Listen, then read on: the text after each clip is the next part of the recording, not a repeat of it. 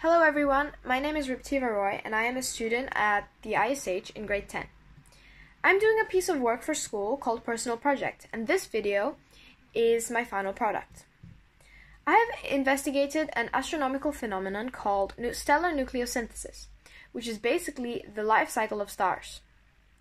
I've looked into the details of chemical and physical processes that happen within stars, and focused on properties of the elements created by them during nuclear fusion, as well as their masses during the different stages of their lives.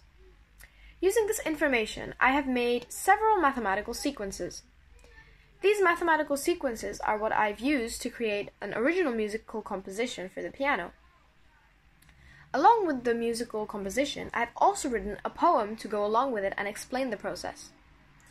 So my final product consists of 5 aspects: 3 mathematical sequences whose data and details will be explained, an original musical composition with part of the sheet music displayed, a performance of this creative piece played throughout the whole video, and the poem to explain, which is broken up into stanzas and presented throughout intervals. And all of these aspects are combined into this video.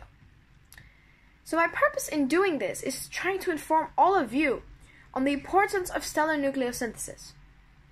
I'm sure that most of you have learned a lot about Earth and the solar system, but do you know as much as you do on stars and how they work and live?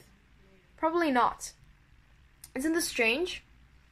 In a world where we aim to try and understand our place in the universe and our role as humans, how can we leave one of the most important astrophysical phenomena in the dark?